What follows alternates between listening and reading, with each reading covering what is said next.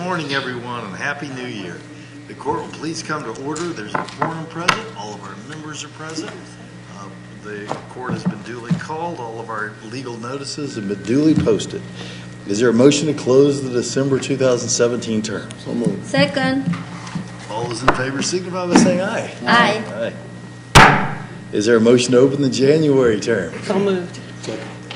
All those in favor say aye. Aye. Any opposed? Motion carries unanimously. And the bailiff will please open court. All rise. Dallas County Commissioners Court is now in session. The January 2018 term, the Honorable Clay Lewis Jenkins presiding. Please remain standing for the invocation. And the invocation today will be given by my guest, Pastor Doug Watts. Come on down. Pastor Watts is Director of Pastoral Care at Children's Medical Center in Dallas. And since 2010, he has served in this position, which is responsible for quality, family-centered spiritual care for patients, families, and staff of Children's Medical Center Dallas, Children's Legacy, and Texas Scottish Rite Hospital for Children.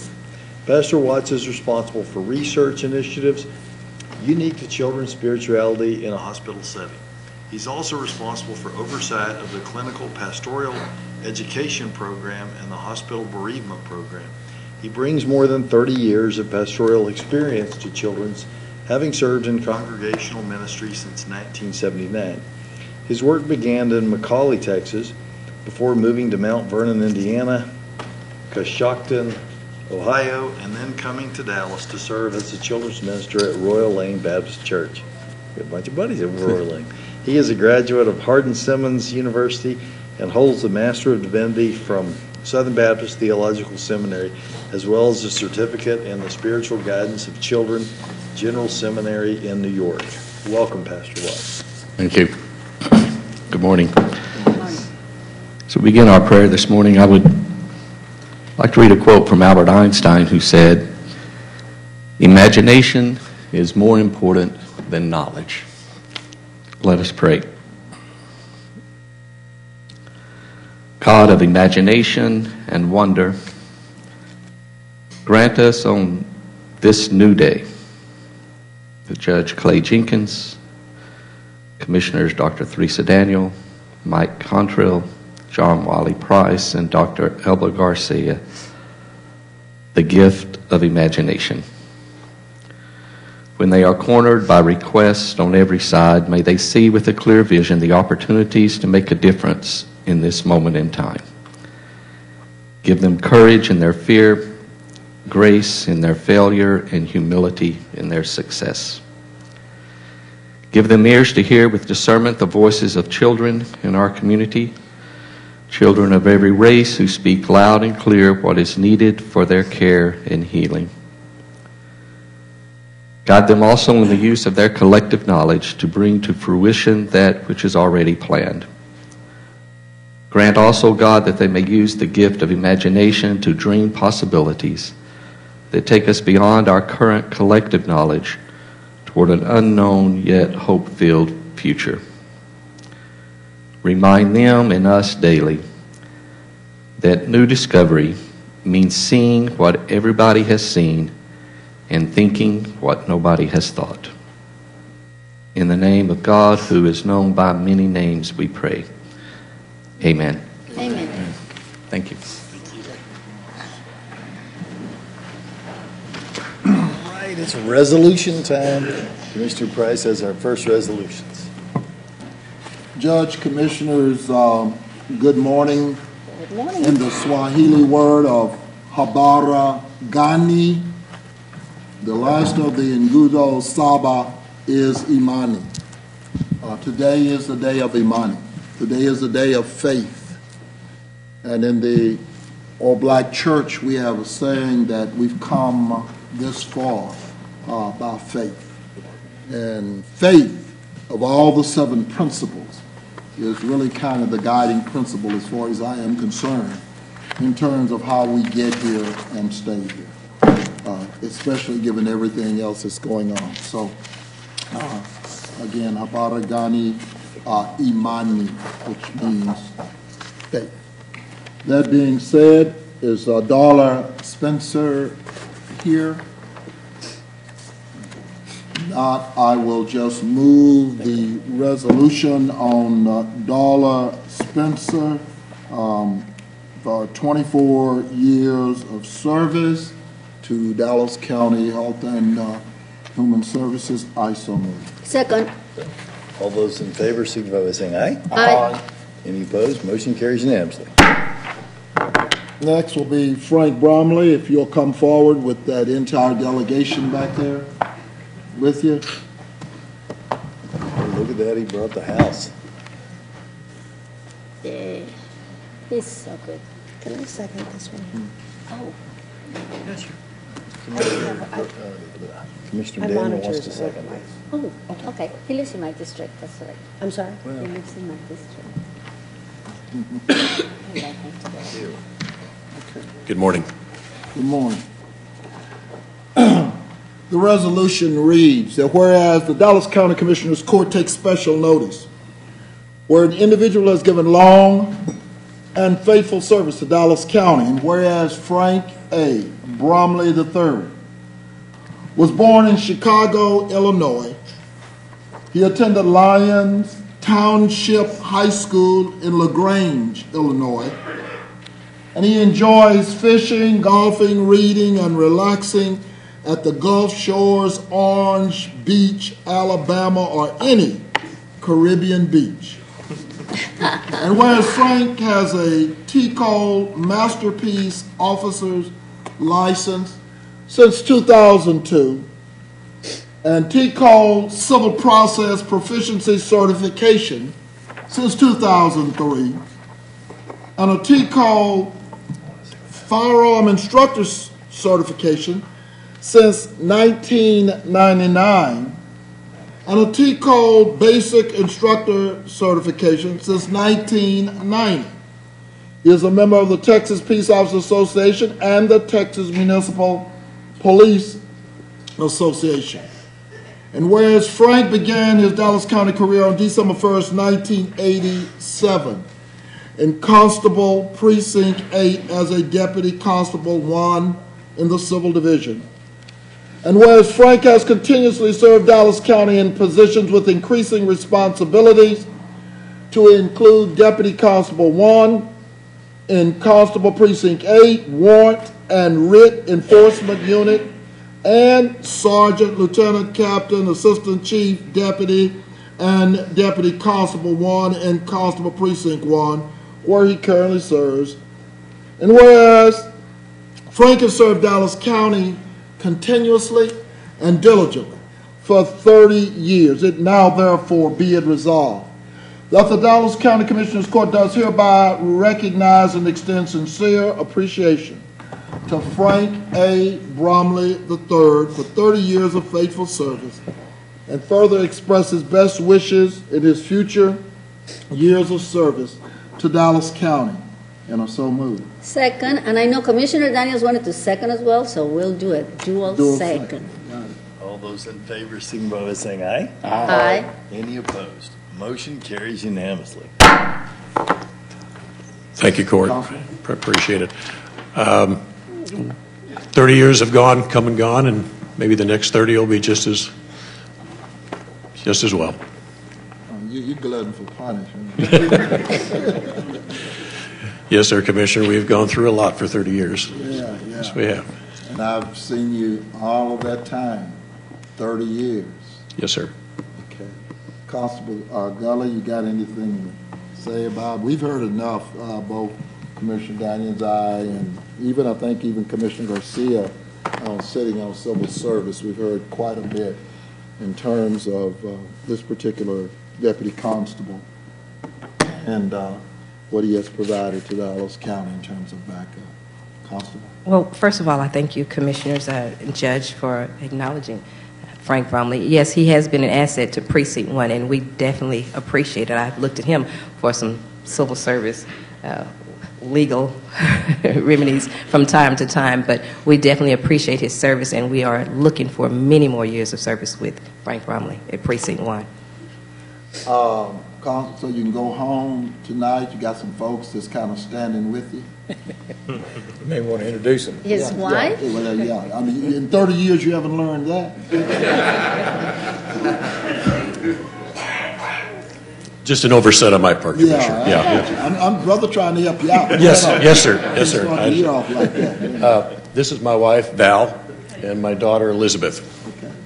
Well, thank you, and thank you for the sacrifice. I think Commissioner Daniels said it the other night as we swore in our new sheriff, that, you know, not just the officers on the ground sacrifice, but the family sacrifice. A team effort. And we thank y'all for the sacrifice, you know, as well. And of course, all of the colleagues who day to day work hand in hand so that we can do what we're charged with doing. And we want to thank you for your leadership for all these many years, not only in Precinct 1, but in Dallas County. As Commissioner Price just read, you are extremely qualified pretty much to do almost any kind of job within Dallas County. So it's great to see Elizabeth. I remember when I met her, she still has mixed dentition. Yeah, now it's just a beautiful young woman, and, you know, it's delightful to see Belle as well. So thank you for everything you've done, Constable Gully. Thank you for recognizing, you know, Chief Bromley today. And thank you. I mean, the fact that all of you are here today shows the support and admiration and friendship that people feel for you. It's a team effort, obviously.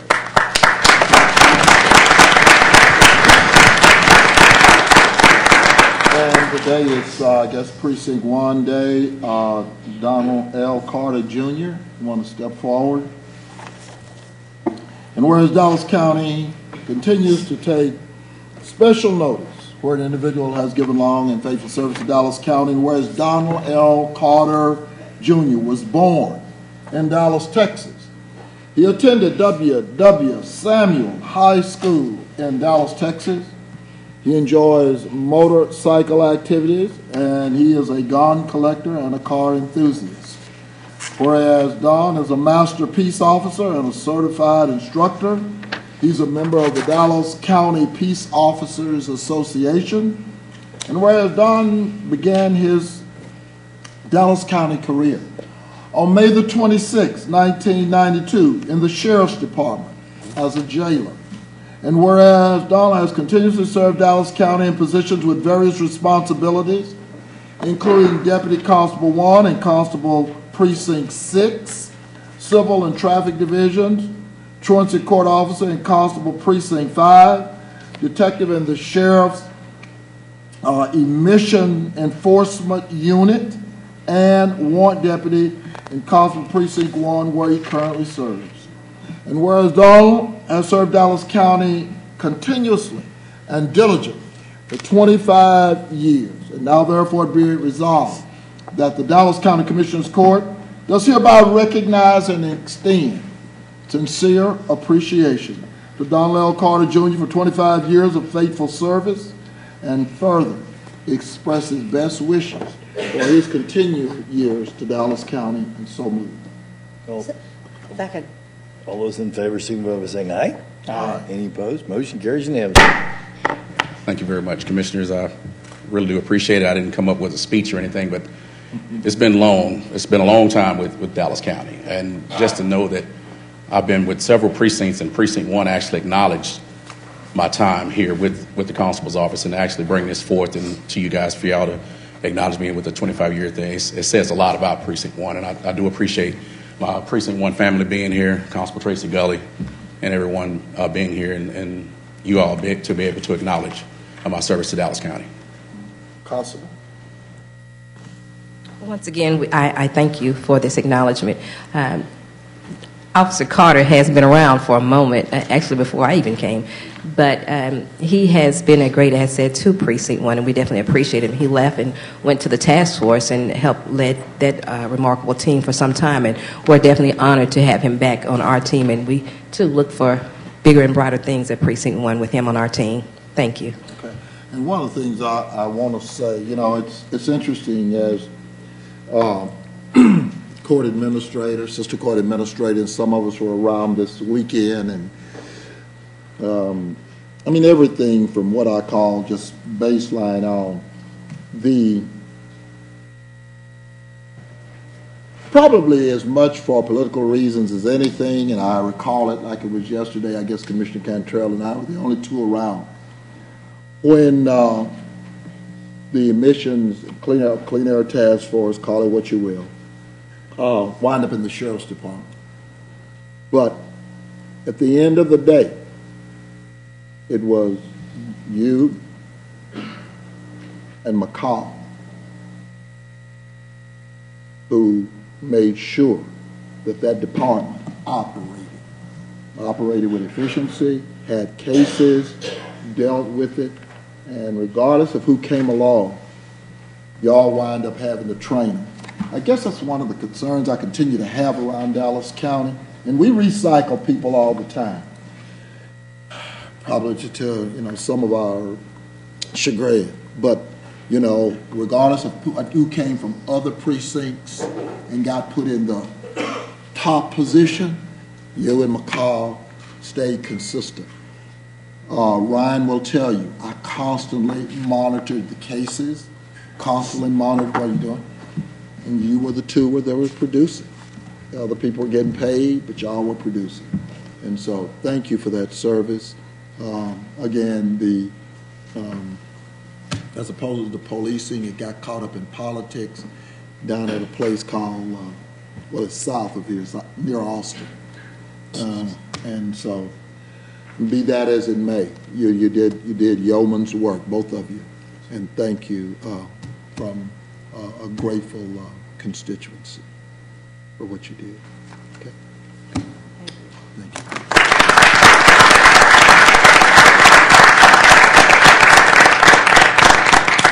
And unlike some other places where you were, we'll get you your plaques.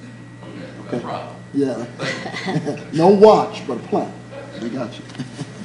The fourth one, Judge, is the ratification of what I read with regarding to Michael Grace, which is the President's Award for the Greater Dallas Planning Council. We read it, and we just ratified it. We're just going to ratify it. We had it on the deal, but we remember we read it where it wasn't in time. Okay. We ratified, and we just need to ratify it. All those in favor? Aye. Aye. No, did we get a second? We didn't get a second. Yeah. We didn't get a second. Okay, all those in favor? Aye. Yeah. I second. Any opposed? Motion carries unanimously. And our next resolutions are from Dr. Garcia. Thank you, Judge, colleagues, and of course, it's an honor for me to recognize a good friend, someone that have been given Dallas County more than 25 years of service. And I'm going to ask Aurora Miranda to come forward with her delegation. I know she has some family and friends that are with her, and I will ask them to come forward. And the resolution reads as follows. Whereas the Dallas County Commissioners Court takes a special notice and acknowledge where an individual and his employer have contributed and provided exceptional service to Dallas County. And whereas Aurora Miranda graduated from H. Grady Spruce in 1976 and attended El Centro College after that. And whereas Ms. Miranda began working with Dallas County in 1992 at the Justice of the Peace Court, since 1998 she has been working with the District Clerk's Office. Most recently, she worked as the Chief Clerk for the 304th Juvenile District Court. And whereas Ms. Aurora Miranda is married to Robert Miranda, Program Manager for the City of Dallas, they have 2 daughters, Jessica Birch and Mary Miranda, and 4 grandchildren, Gabriel, Adriana, Miranda, Mary, and Roman Alexander. Ms. Aurora Miranda is looking forward to retirement and enjoy more time with her family. Now, therefore, be resolved that the Dallas County Commissioners Court does officially recognize and congratulate Aurora Miranda on her retirement after 25 years of faithful service to Dallas County and wish her well in her future life ahead. And I so move. Second. All those in favor signify by saying aye. Aye. Any opposed? The motion carries unanimously. Aurora. Thank y'all commissioners for allowing me to be here and serving Dallas County for 25 years. It's been my pleasure. I'd like to special thanks to my husband Robert, my special friend Mary Macias, attorney, and Dolores Esparza, public defender, for being here with me today. I'm going to take my sister Flora Soto's advice that passed away in July of cancer. She said, don't work all your life where you can't enjoy it. So I'm going to take her advice and call it a day. So, Well, I thank wanted you. to say that Judge Shannon ran you off, but no, you've been great. So thank you. Thank you for your And we have someone next to you as well. This is Adrena Miranda. She's 8 years old, our first granddaughter out of 2. And we have a 12-year-old grandson and a 2-year-old grandson. 4-year-old. And the 4-year-old, yes. And the 4-year-old. So we're going to be busy. I'm going to be busy. You're going to be busy. Yes, I am. Congratulations. Thank you That very will be- much.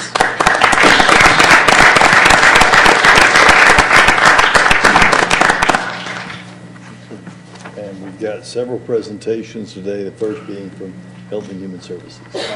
We don't have one today on that one, Judge, and we were okay. I'm going to go to my judicial management piece.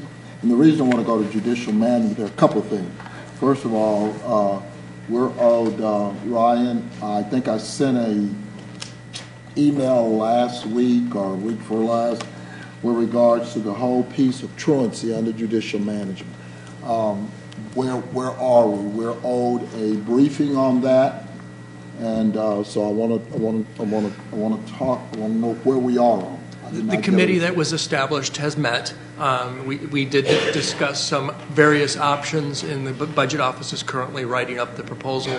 Hopefully we'll have something for not probably this next Tuesday or court, but the following Tuesday, first Tuesday in February. We were delayed. We had originally said we would have this done in December, but it's taken a little bit longer than anticipated to pull everything together. The proposal that we're looking at is to have one truancy judge who would basically travel around to the various courts and hear the cases that would be filed with that. I know what's that the cost? What is the cost? the cost for that would be about $500,000. And the revenue from the truancy courts for 2017 was right at about $500,000. So it would match up similar to what the revenue was. Well, if you'll also recall, I sent you an email on the judicial management to talk about justices of the peace, and we're looking at their caseloads. Their caseloads are down. Why would we be talking about them spending another $500,000 when their caseloads are down? And some of them are already getting truancy cases. So why would we even be contemplating? The general concept that the budget office has is that the school districts like the truancy court program. Will be. I understand, but that does allow them to do an electronic filing into the truancy system. Those judges are dedicated and hear those cases very promptly, and therefore the school districts like those. It is clearly a decision of Commissioner's Court whether or not they want to take into account the school district's desires, or if they want to just ban truancy courts completely and move them back to the JP courts, or if the school districts want to file with the municipal courts, they can do so. Well, I understand that, but if again, when you make that comparison, JP filings are down. Correct. JP filings are down, and the staffing in the JP courts has been decreasing over the last roughly 5 years. Their filings decreased dramatically with the decrease in constable traffic, and then with the sheriff's traffic program being scaled back as well. I'd also like to make the comment, too, that school districts have contacted me, the people who work in truancy, because of the quality of the attention to the cases. And sometimes we also have to take into account, I understand, but sometimes we've got to take into account, what are we trying to do here? And what are better ways to do it? And I'm not saying that you ignore, who bears the cost in the end. But it's still something to take into account. They've gutted the legislation. So what? I mean, they got all these filings, and one of the things, Ryan, that I'm looking at, we got all the filings, but they're not showing up. The no-show rate is Okay, so they're not appearing. They got all the filings. What? You can't do nothing. You have no power. So, I mean, regardless of what they think in terms of the school district, they have no power to do anything. So we got all of these filings. The filings are coming in. We're doing all the process. And then the no-show rate is going through the roof. And so you can't do nothing. You are right? correct. You are correct. What kind of sense does that make? I mean, at some point in time, I mean, either we're going to drive it or we're not. I mean, don't keep playing with this stuff.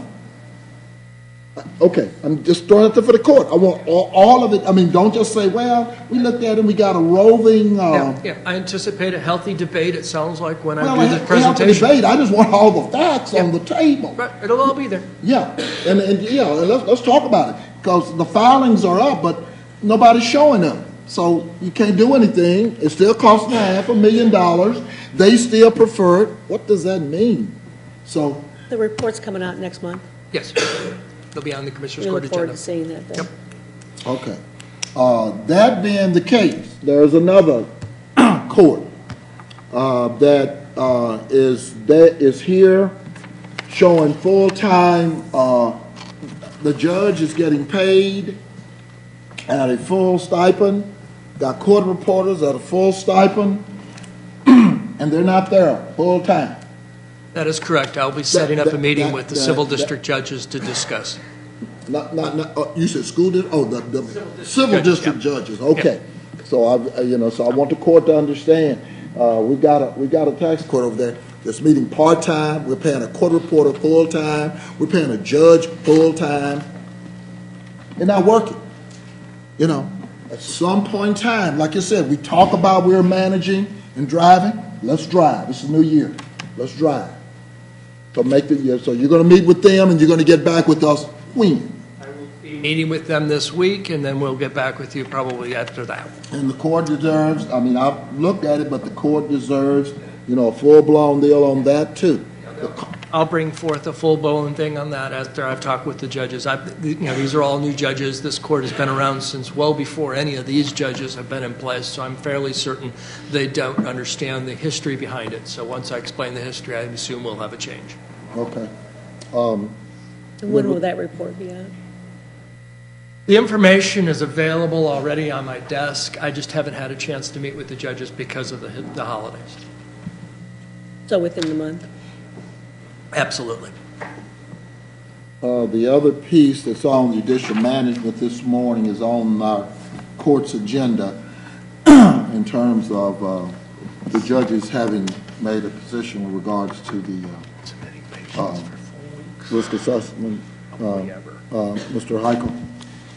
You're referring to the engagement of the outside consultant? Yes, Commissioner. On the agenda today is a contract with a scope of work attached. The scope of work was agreed upon by at least the presiding judges from the Frank Crowley Courts building. The contract is on there. I've met with Javid and I met with Dwayne, and they're just waiting for this to be approved so they can move forward with the consultant to begin engaging in this process of setting up more definitively our pre-trial release department. So. Okay, and the piece with regards to the pretrial is on. And Mr. Steele, you have no compunction about that with regards to the pretrial piece. Because the numbers, I was a little thrown by some of those numbers. I didn't realize we had that many people on. I call it that whole breathalyzer piece. For some reason, I was recalling that we were having about. I thought we had, 400, 500, 600. It's my understanding. I looked at some numbers. I think I asked you the other day. We got 1,200. Yeah. On our alcohol monitoring unit, at any given time, we have about 1,240 some clients. It was interesting in a story, both a story over the weekend as well as, I guess I want to see what kind of monitoring we have. Apparently the technology has advanced in such a way. I think there was last year or so that I complained about it. But do we have the latest in technology with that monitoring system? Yeah, we use companies such as Smart Start and Recovery, Healthcare, and their devices are up to par with what is currently being used. Is there something that is out on the market or in the marketplace where an individual who is operating a motor vehicle has to every, I guess, 15 minutes consistently blow? There are rolling blows, breath analysis that are taken, but absolutely, the interlock devices are designed to monitor an individual and make sure that they don't start that vehicle if there is alcohol detected, as well as do consistent rolling breathalyzer tests. Well, you know about the little lady that was killed in Kern County. He had started the automobile, but somehow between him starting it and him hitting her. How long was it? Just a few weeks ago. No, I mean, from the time he started to the time he hit her. Well, see, I mean, it made it sound like it was that morning. That's what I'm asking. I mean, you know, it made it, you know, and maybe you're more familiar with the. I'm not totally familiar with the story, so. Yeah, I just did the report. I just don't know. I just want to make sure our technology is up to par. And not only that, it's upon price as well, right? It's within price. When we talk about technology for DWI, the one that we have in Dallas County is not only up to par, but also within a price that is comparable everywhere in the United States. You said price? Yeah, money. Yeah, correct. This is somewhere in the range of about $75 a month for a defendant to utilize the equipment. Okay. I just want to make sure that we have the latest technology, because there was, you remember last year I had some concerns, and I guess that was a different monitor, but I just want to make sure all of our Yeah, our MOUs have always gone through CSCD with regard to the alcohol monitoring agencies that we utilize. We have about 4 or 5 that do have the interlock, and then a couple of others that have other devices other than interlock, handhelds, home devices, things of that nature. So. Okay. But I'm glad you're asking that, Commissioner Price, because, you know, even when technology has improved, even when education has improved, it's amazing to see that DWI continues to be one of those issues that kills the most people. Well, they figured out how to work around. Yeah. Walk around. Yeah. Exactly. Okay. Thank you, Mr. Steele. It's always great to see you. And we're ready to begin that other project down there as soon as Mr. Warren understands that the court is in charge of facilities. That's all right, Mr. Warren. No, you don't have to respond to that. We got it. We're on it. And I can help you in any kind of way, Mr. Warren. Just let me know. You know that I'm in charge of that part. Yeah. Well, no, it's just that we've identified the space, and we're moving forward. And he's going to tell us something. Oh, wait, no, that's because he came down there and tried to take back 8 or 10 feet. But anyway, go ahead. No. Well, in Dallas County, space is the biggest fight. I'm working with Mr. Steele to make sure that he's taken care of. Okay. All right. Thank you, sir. Oh. Okay. Cite and release, we're gonna have. Are we gonna ever get a report on this stuff? Kind of where are we? You know, I'm going to keep it out of there because it's once it's up and running, we will be working with the judiciary to develop monitors and statistics. It's up and running December 1st. Remember that was the oh boy, drop dead date. We got to have it. We're going to make it. Okay. So this is January 1st. So we got 30 days of it. Where are we? To my knowledge, there has not been a court. Yeah, that's my point. That's the reason To I'm my keeping it knowledge, on- there has not been a ticket. That's just the reason I'm keeping it out there. I understand. Nothing's been done. Damn it. Okay. PR bonds, dry red, so I'm not gonna mess with Mr. Steele anymore. Got it. Pre-trial, we did see your numbers. They're starting to go up, and we're talking. And this whole piece on the juvenile, you know, I know it takes somebody else other than me saying something over the last year. Ms. Carruthers, I'm not going to put you on the spot. I thought Judge Shannon was going to call me over the weekend, and I was here. I did not hear from her. Taken care of. Beg your pardon? It's taken care of. Okay. Okay.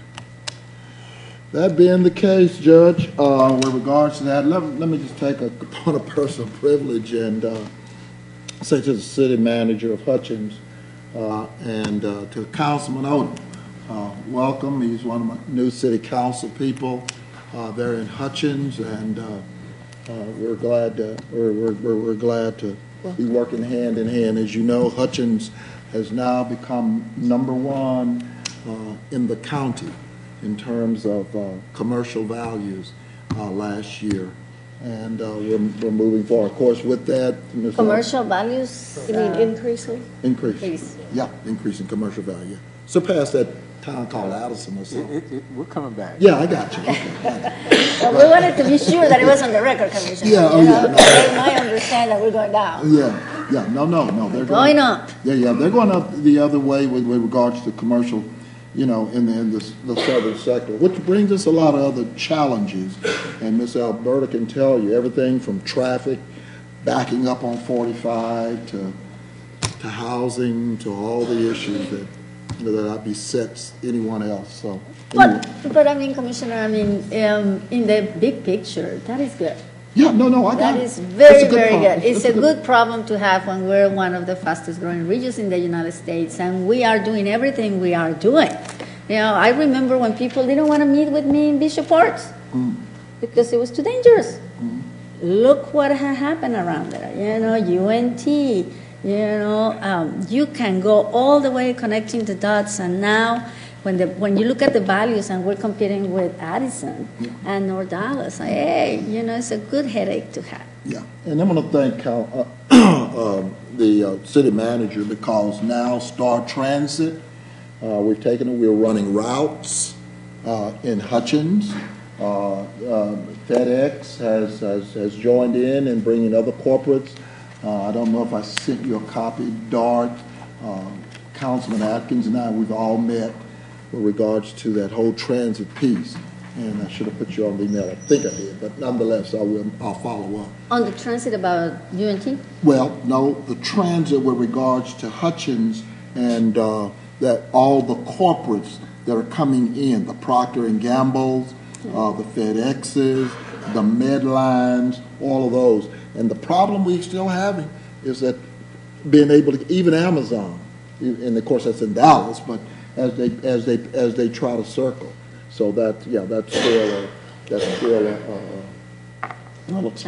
a real challenge. But I just want to thank y'all, and Councilman Odom, thank you for picking up the ball. We even got a hot out there, new hotel occupancy tax that we're beginning to talk about a center. A lot of things going on, so thank y'all. Thank you for leadership. That being said, Judge, I'm former mayor of DeSoto, which now he's running for another position. Okay. Next is our consent agenda. Is there a motion on the consent agenda? So moved. Second. All those in favor signify by saying aye. Aye. Any opposed? Motion carries unanimously. Next, we have court orders on motions K1 through 51 and addendum 52. I want to talk about Pulling 38, I'm going to abstain. And I'm sorry, Mr. Martin, I thought that email went through, and I just saw it last night that it didn't. And I'm going to abstain on 38. I don't have a conflict, but in the cautious of pull 20 also for separate vote. 20 and 30 for separate vote, and pulling, what's the one with the RF? 45. Q for, yeah, let's pull that for a discussion, separate vote too. So we're pulling, Okay, so we're pulling 30, 20, 30. now 38 is that what you intended? That's an extension? Yeah. Extension of a body Yes. shop? But she Yes. does, she Okay. just abstained. I just abstained So on it's that one. 20, 38, and 45 for separate votes, correct? Okay. Is that it? Yes. Okay. But I did finally get an email this morning from Ms. Ryan with regards to 46, and that's just a continuation. Correct. Okay? Has nothing to do with everything else that's in the package, just continuation. I did read the email. I wasn't on that email to begin with. Yeah, I apologize, I didn't forward to you earlier. No problem. We're okay. Yeah, we just continue to work on that, right? Yeah. Just a continuation. When do you expect that to Continuing come? Yeah, the contract we have in Contract, place, yeah. right. This is a continuation to allow us to continue to use the current infrastructure as the new infrastructure comes online. I'm sure Mark will be doing updates to the Commissioners Court. Yes. So I'll move 1 through 52, excluding 20, 38, and 50, and 45. Second, Excuse me, any discussion? Hearing none, all those in favor signify by saying aye. aye. Any opposed? Motion carries unanimously. Court order, that means court 20. order 20 is before us. Move approval. Okay. Second. Any discussion? Hearing none, all those in favor signify by saying aye. Aye. Aye. Any opposed? Nay. All right. Consistent. Yeah, you are. Here. You are. Motion carries 4-1. Hold on. Let me get it down. Got it. All right, that's got it. All right, next is Court Order 38. Is there a motion on 38? So moved. I'll second. Mr. Price, are there any concerns with regards to the performance on this contract? No, the vendor reported everything's great, as well as the department. Okay. Has this contract been increasing? Did I see as much as $400,000, or was my eyes tangled on me by that time? Yeah, that's correct. When we do our analysis, what we do is look at what the last year's spend is, and That seems to be. Are we having that many more accidents? That sure seems high. I don't recall this contract being that much. Has it been? Is that kind of consistent year to year? $400,000. I'll check what it was the last year, but yeah, when we do our analysis, we look at what we spent for the previous years moving up to this. I guess I want to ask someone to kind of provide me. I want to see who's having all these accidents. We have that information, Commissioner. Actually, in the past 6 months, you've spent $350,000 on repairs too. So Why? I don't know. You know why, but why did the last 6 months seem to grab us? well, we can pull that data and break that down for you. But that amount should be able to. Yeah, because I'm just having, my problem is that, like I said, when I looked and I saw that, I said, man, but $400,000 and then 6 months, $350,000. I want to know what's happening. Even if it's on the new sheriff, even if it's on sheriff's side, I want to see who's running over whom. We have that breakdown, and we can share Yeah, that with the okay. board. Because that's a lot of body work. Price, is there any problem pulling it till next court? It's just a final extension. Yeah. Have you all compared No problem. the cost of the similar repairs from last year to this year? Have repair costs gone up dramatically? Well, that's what I asked him. He said he's going to grab that because that was my concern. I made a note, but again, I just want to, because we need to caution whatever department it is. I don't know what's going on, and Mr. Bazan said we haven't. I think you're talking about more wrecks. What I'm talking about is the same fender bender costing 3 times as much to repair. Have we checked that too? Price for repairs. Right. And there ought to be like their unit sheet shouldn't have gone up, but you know, they're the ones that calculate the unit sheet. So sometimes you can come up with a $25,000 repair that perhaps should be a $10,000 repair. We'll ask Fleet to look at all those issues. Can we hold it completely? The contract expires on March 1st, so we have time. Okay, you see, yeah, that's different. You're ahead of the game. Yeah, we're okay. So if the maker does, and the second don't mind pulling 38, we'll give. Okay. Right. No action necessary on that one. And the last one is 45. Is your motion on 45? I'll move 45. Second. So we can get a.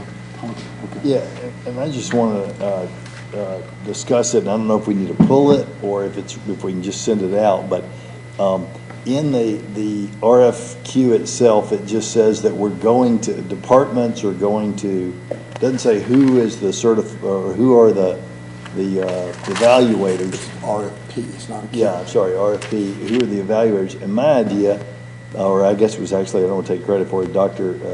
Garcia's idea, was that we would have each court member pick an evaluator.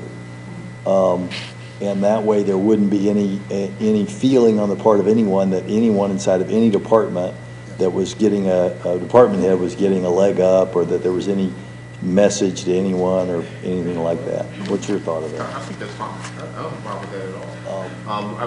I haven't picked all the evaluators yet for the RFPs. I'm going to give Mr. Price to do that, but I don't think that's Well, and they could pick the same people, you know, if they wanted. They could say, Daryl, who do you think I should pick? But that way it's not a situation where there's an HR person, but there's not an HHS person, or if there's a purchasing person, it lends it to, you know, anything like that. This situation seems unique in the respect that there are kind of the people who are, the positions that are up, and it really impacts so many of the larger departments. Well, and it's unique in this way, too, and Commissioner Price and I were talking about this.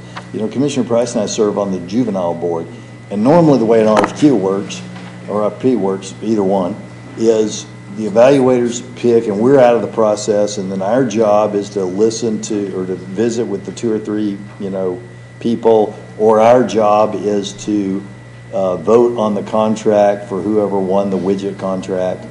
In this situation, there is a possibility, for instance, I'll give you an example. I'm making up an example from juvenile. Let's say that the search firm, two examples. Search firms come back, and one of them says, I can do all 4 of these for, and I'm making up numbers, $200,000. But one of them is clearly like nationally recognized at juvenile picking, but he's not the one that can do all 4. It'd be nice if there could be enough communication back and forth with us so that we could say, well, why don't you see if you could get the juvenile nationally recognized and have the guy do the other 3. Yeah. So we want to be not over the process, but that much involved in it.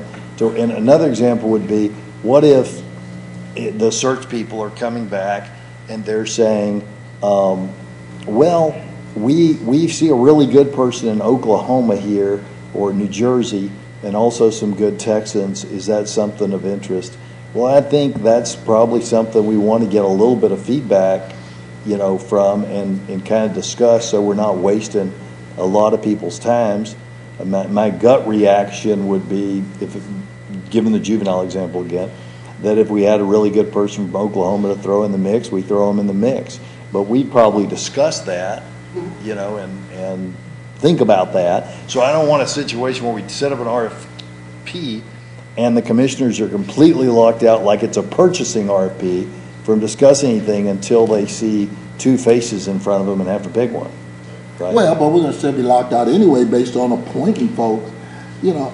Well, that's what I'm saying, but not so much that you're strong arming the deal, or not that I'm not saying anything bad about you, but any of us are strong arming the deal or doing anything, but that the people can come back to us and say, we're looking at this and this, what are your thoughts about that? Because ultimately, if what we end up with is a process where, which we've had kind of in the past a couple of times, where there's one candidate for something that appears to be qualified and 2 that appear to not be qualified, it's really not much of a decision, for the court, right? They're just ending up, do we want to pick the qualified person, or do we want to go back out again? Right. But I thought that depends on the quality of the firm pick. You're right. So, I mean, I think you're talking about a two-step process, one being involved in the evaluation piece for the RFP, which I think that's a great idea. Yeah. The other piece is, the quality of the candidate, the vendor that we choose, and how they operate. So, that we won't know until we get into the process. Exactly. With the vendors. So which one are you trying to add that to, Judge?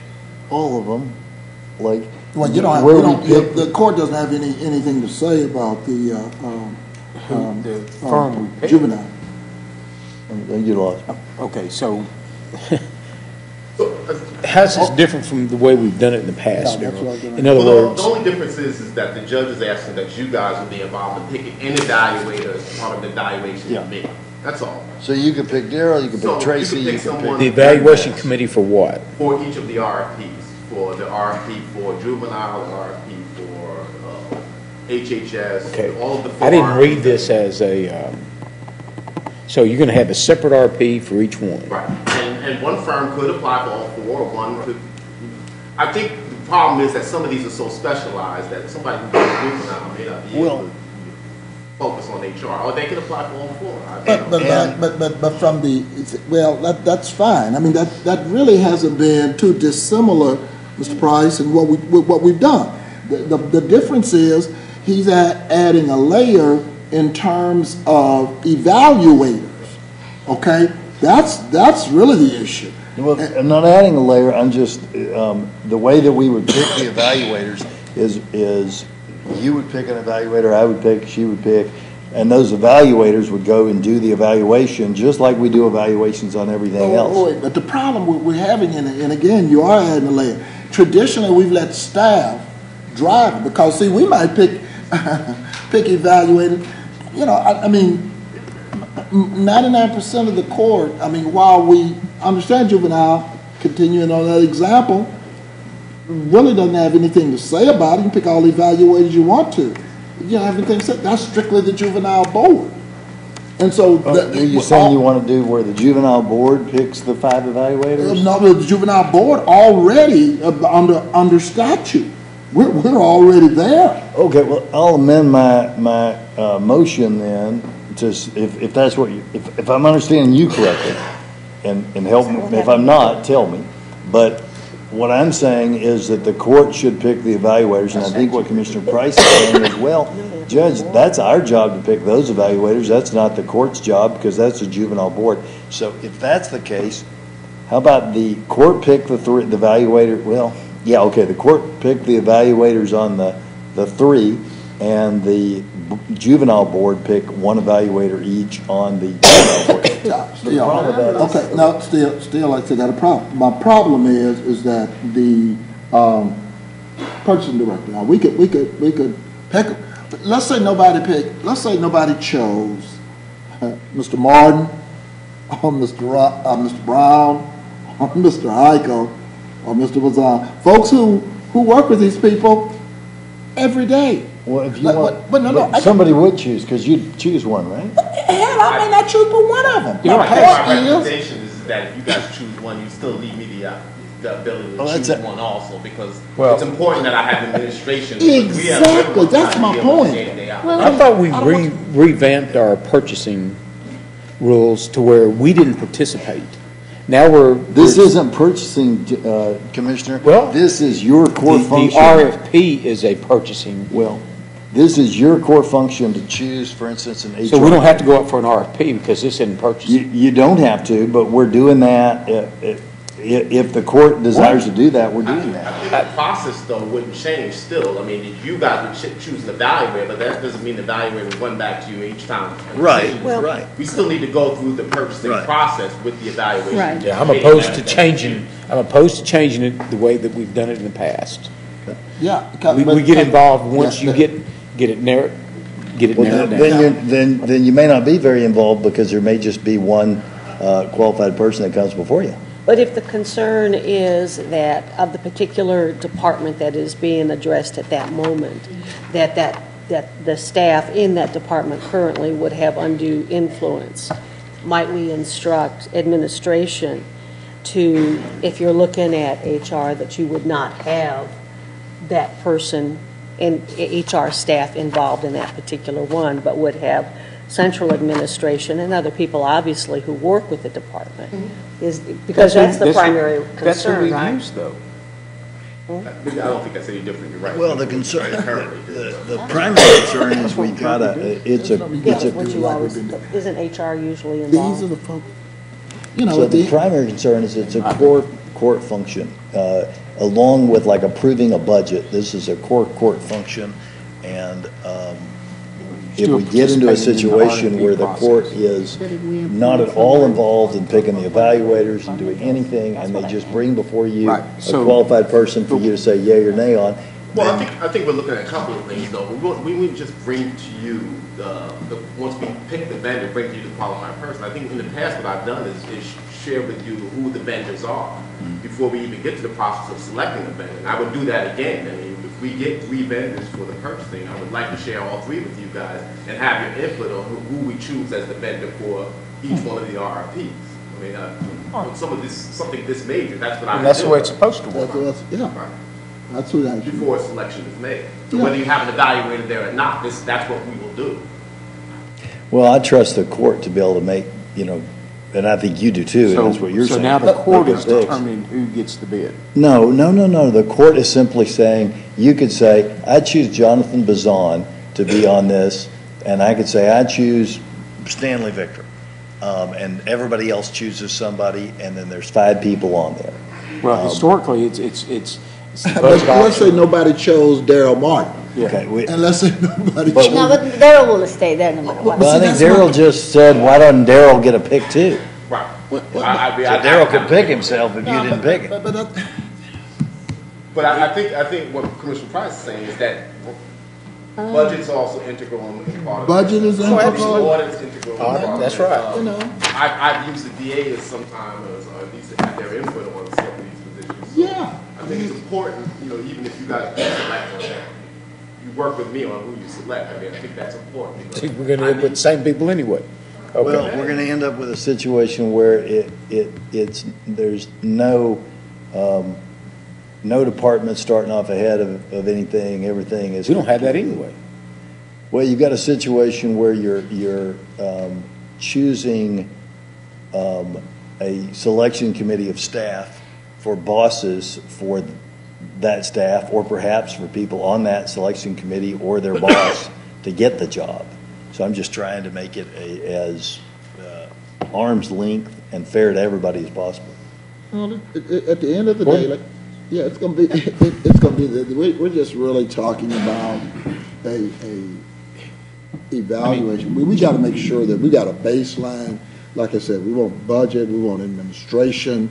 And my problem is if all 5 of us get to picking them, nobody picks either one of them. Or let's say we just pick one of them. I think we why don't all 5 of us pick, and then we can come back if it appears that the court doesn't have the collective wisdom to make good picks. We can come back in 2 weeks and revisit it or something. But no, we need to go. Each court member can put their own staff on there, correct? They could if they wanted to, sure. Okay. So then we have our staff picking who's going to get the bid. You're evaluating the quality of the and we're going to be search picking firms. who's going to get the bid. Yeah. Evaluating the quality of the search firms. Based on And that's. How are we detached from determining who gets the bid? It don't goes have- outside of our policy. It's not purchasing. You don't have to be that detached from it. It is. It's not purchasing. What you're doing I don't here is understand how. you're coming up with a process to exercise your discretion as a court to choose a Judge, how is it director. not purchasing though? That's what he's Then saying. why can't we They do say- that on any bid? Yeah. We In other words, we're not going to have an evaluation committee made up of staff and that. We're going to pick who's going to be on that. I mean, let's just change our policy. The ultimate Put it on for next the ultimate deal. deal on getting, for instance, car repairs is somebody to go spend money with to fix our cars. The ultimate deal here is we're just looking for a little help in exercising our discretion. We're going to go spend money on 4 votes. with whoever that person, whoever that vendor is. We're going to spend money with those 4 individual vendors, and we're going to be making the decision. That's right. And so you want to evaluate it and make the decision. It's really no different than, it's your decision to make. It's this court's decision to make who is the next On every director. bid that we put out, every RP we put out, it's our decision to make. The difference on the two things is if we're picking someone to sell us radios or fix our cars, we should be out of that process, and ultimately we pick someone that's the low bidder or the best bidder. Here, we're not choosing someone to do that. We're choosing someone to help the court, advise us, and bring us people so that we can make our best selection on a new Health and Human Services director, for instance, or juvenile director. So it's a different thing than what is normal. But these people are in the same business as a tire salesman or... We could do away with this whole, for instance, we can't do away with the whole process for engine repair. But we could do away with this whole process, post this on Monster.com. I'm not recommending we do that. Post this on Monster.com, and we could all look at those resumes and make a decision, because it's your job to pick those HR and other directors. I wouldn't recommend we do that either. What I would recommend that we do is why don't we hold this for 2 weeks? Come back. Can Mr. Price and I develop our criteria for who we think should be on the evaluation committee? Meet with the 5 of you guys, get some suggestions of who you might select for those committees, and then put together a committee and bring it back. Yeah, Charles Price. yeah, thank you. Right. Yeah, Right. 'cause I Charles got called Mr. Price all the time. But look, Yeah. but I want to Except pull the juvenile. I want to pull juvenile out. Yeah, except juvenile. Yeah, We have no out. jurisdiction over Yeah, we juvenile, wanna but go, the other that's right. three. We have no jurisdiction. I want to go forward with that juvenile RFP. Okay, Because that's again up to the Yeah. juvenile board. I will pull that one out, but if you will allow me over the next 2 weeks, those 3 that are the responsibility of the court, get together with Mr. Price, develop the evaluation criteria, and meet with the court members and discuss their selections. And with the juvenile, we will have a full RFP coming from the court, but supervised by the juvenile department, by the juvenile board. Right. And I was asked by Judge Shannon, who I bumped into over the weekend, to go ahead and post that juvenile position, which we will do also. Can we do it together for the sake of price, or does it has to be separate altogether? I think a couple of those are pretty specialized. I think juveniles are specialized recruitment. In addition, HHS, I think, is a pretty specialized So recruitment. what you're saying is that some firms that might look for health and human services and human resources might not be They might the not firm? be. Okay. Or they may be, doctor. I don't know. I mean, we may have one that will. So what you're envisioning in all likelihood, and I realize we're coming back in 2 weeks, but so let's say there's an evaluation committee for the other 3, and it would be a slightly different or completely different evaluation committee for juvenile. Right. But theoretically, I think what you're getting at and what Dr. Daniel was getting at early, theoretically, if the absolute best firm out there was ABC Global Search Firm, both firms could find that the best one for juvenile and for health and human services and et cetera, is ABC Global. Right. And then at that point, they could work together to get the best price from ABC Global, right? That's right. Right. On the other hand, if the juvenile search group thought ABC Global is second or third place, our number 1 place is 1, 2, 3, then 1, 2, 3 would get that. And ABC juvenile would get right. Okay. juvenile. Right. I got it. Right. Okay. Well, we still want to move forward with juvenile. Right. Yeah, with all of them. Well, that's no, juvenile boards. juvenile today, because we want to post. Well, now, wait a second. If we go forward with juvenile, who's on the evaluation committee for juvenile? That's up to the juvenile board again. That's up to the juvenile board. Yeah, and really and truly, I could tell you this, but if you read some of the minutes, we've already made that decision. We're going forward to evaluate. So not this court, but the juvenile board will make that decision, and not department. Because in the RFP, it said, just for clarity's sake, it says that the juvenile the departments will make the decision, but that's going to be the juvenile board. That's the board. So, well, then let's pull 45, but amend it. Amended. And to be just the, who was the maker? Commissioner Price. I did. You, no, who moved it? You want to amend it? Commissioner Price move it, I second. Right, and so Right. I'm making the amendment that we pull and go forward today with the juvenile services. Right. With the evaluators being determined by the juvenile board. Yeah, that's already in statute. I understand. That's already. That's right. All those, all right, and, I agree. and you're moving that we pull the other for 2 weeks? Yes, Yeah. and I'm amenable to that. We got a motion and a second. All those in favor signify by saying aye. Aye. Any opposed? Motion carries unanimously. No. We've got, Hold on. I'm trying to help her. She, okay, now. There we go. Yeah, okay, there we go. Got it. all right, we've got some registered speakers. Just let the record reflect, it doesn't make any difference, but I'll put it on the record. Information 4 and 5, I continue to strenuously object. It meets all the codes. That's fine. And believe it or not, I tried to find the publication. So I think, not as though budget needs some extra work, but in the future, when you bring this forward, I want to see the publication on where they made that announcement. We don't even know. What are we talking, Commissioner It's President? these Budget school. information. These schools again. Okay. UME Preparatory Academy, Legacy Preparatory Charter Academy. Right. All of these folks, they do bonds. Are they doing millions of dollars worth of bonds? Are they doing hundreds? They're doing really millions. But my point is, we don't know. We just posted.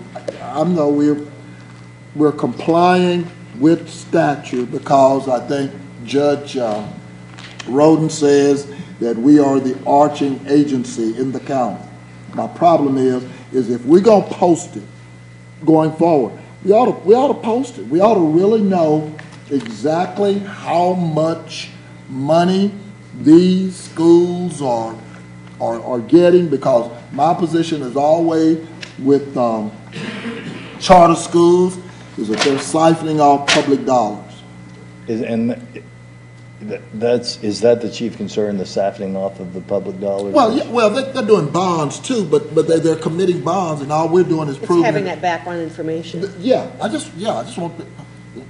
Yeah, and I concur that charter schools siphon off public dollars, but I don't see where my discretion is any different to not approve these.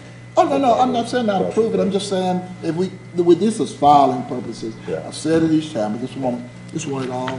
And you said, Judge Roden, which reminds me, Judge Roden, we're so glad to have you back. I guess you didn't miss any for it, did you? You missed one. We're glad to have you back. And glad you're.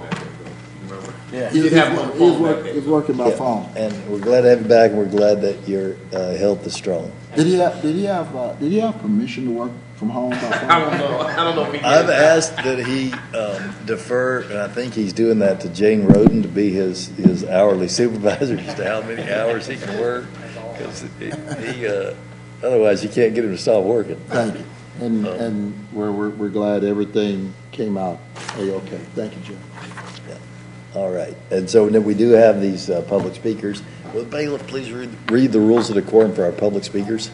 All Commissioner Court attendees are hereby advised that this meeting is conducted in accordance with the provisions of the Dallas County Code, Section 74-71.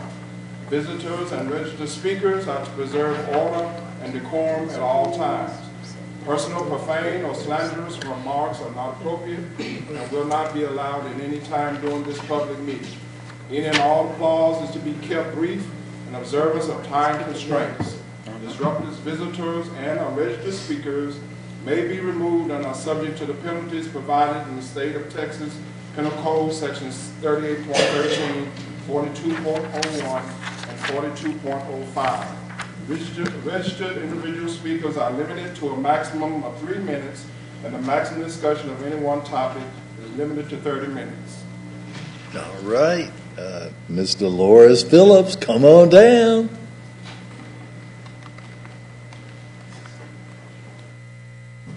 Dolores Phillips, 31 Luxor Way.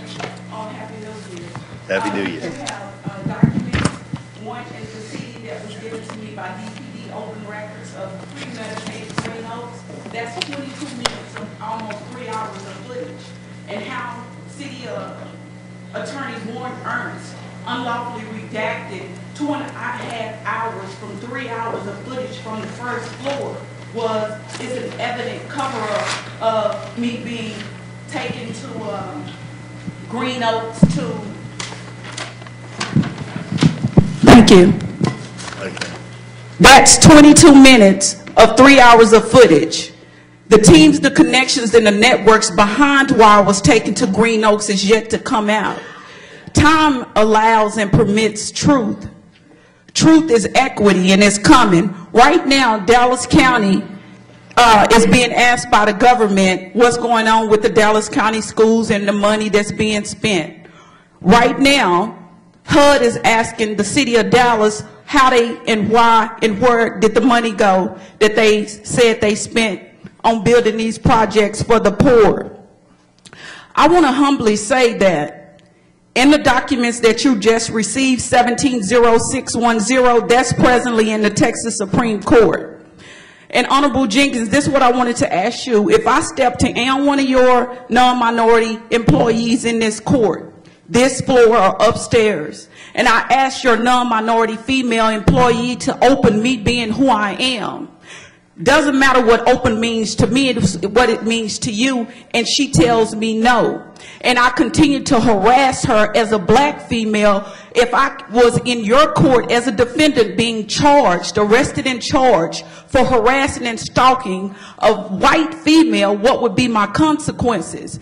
I want the world to know that the city of Dallas, Dallas County, and possibly the state of Texas were all in on me being wrongfully arrested and taken to Green Oaks, possibly because I refuse to open and become one with whatever y'all got going on here. I'm not afraid to speak what y'all done and what y'all continue to do.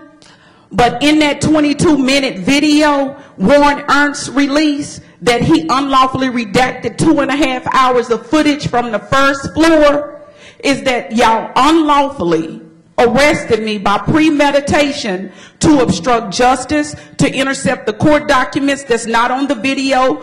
Miss Thorne, DPD social worker, went to go get my documents. I never was arrested. It was never no disorderly conduct. I never had to be restrained. There was no hollering. It was none of that. Why did they have to redact 2.5 hours of footage from the DPD meeting that Mayor Rollins instructed 2 to 3 weeks prior to October 25th, 2013? And you're out of time, Dolores. I'm sorry. But can you answer that, Honorable Jenkins? If I was a defendant in your court having been arrested and accused of unlawfully harassing, blackmailing, Dolores, can you answer that? It's your time to speak. We can't. You can't answer that question being a judge of the court? We can't, Dolores, go back and forth with you on things that are on the agenda. Sorry, but thanks for... Thank you. All right, and our next speaker is Mr. Davin Bernstein. Mr. Davin Bernstein, Mr. Davin Bernstein. Our next speaker is Mr. Robert Ciccarelli. Good morning, everybody. As you see what the notes I said, I'm very disturbed and very frustrated and very ticked about what's going on with the homeless situation here in the city of Dallas. It starts at the top. Yesterday's article talked about the mayor and what he wants in a new mayor. He talks about business, Southern Dallas, arts and culture, and education, the workforce. When the mayor first came here, homeless was the #1 project on his list. Obviously, it's down at the bottom. And it starts from the top and it trickles down, so where the homeless situation is not going to get any better. It's going to get a big fat F. Right now, I'm talking about the Dallas Morning News written by Sharon Grigsby. They talk about the Dallas Metro, Dallas DMHA, Dallas Metro Homeless Alliance. Talk about they're not doing the job properly, and then they bring up the partnership. There was Mike Rollins, led by Teresa Daniel and Clayton, and it talks about being very slow and a lot of things that Clayton and Daniel have to do. They don't have the time. Well, I just want to say one thing about that. March 1st, and the Metro Dallas Homeless Alliance had their annual meeting. Dr. Daniel introduced Cindy Crane, and she just left right after that, 5 minutes. I was very perturbed about that. It's very disrespectful, especially someone that's really interested in the homeless, to leave so quickly, and it really bothered me. And I just say that I am right on with Sharon Grisby's article. I am very perturbed what's going on with these homeless commissions. The one I went to with Dr. Daniel, there were 50 people there. They didn't say anything at all. They sat on their butts, and I'm the only one that spoke. A lot of these people are MHMR providers. They can bring out a lot of information that can be done to explode the situation up to the top. In other words, what the problems are and what to do about it. However, it's been very, very quiet. I have a lot of information that I need to tell you right now that I would like to bring out. That way we can get this information out and make sure the homeless situation can be very well be corrected. I am talking about several people that refuse to talk. The first one is Dave Hogan, crisis intervention. He has all the information that's needed, but he's been very quiet about it. I've asked him several times to speak. He hasn't said one word. He can break this wide open. Another person is Ken Amogo, Dallas MetroCare Housing. He was on the Homeless Commission last year. He's very frustrated. He's given up, and he has no interest in helping out anymore because you don't see anyone interested in what's going on, and he felt like the Homeless Commission last year was a waste of time. Another person, Ron Stretcher. He's the one about the Dawson State Jail, talking about being a crisis immediately, and I would like him to speak to talk about what's going on. Was the time up already? Yeah, time's up, Mr. Gurley. Thank you. Man, if I need 3 more minutes, because I need to break this wide open. I'm sorry, Mr. Gurley, you're out of time, sir. All right, our next speaker is Hopkins. Mr. William Hopkins. Mr. William Hopkins, Mr. William Hopkins. I don't see Mr. Hopkins. That concludes our public speakers. The court. What did you say you saw? No, I said no. Yeah. All right. The court will now adjourn for our closed session. We'll consider matters under Chapter 551 of the Government Code as previously posted. Any action as a result of the closed session will take place in a subsequent open session.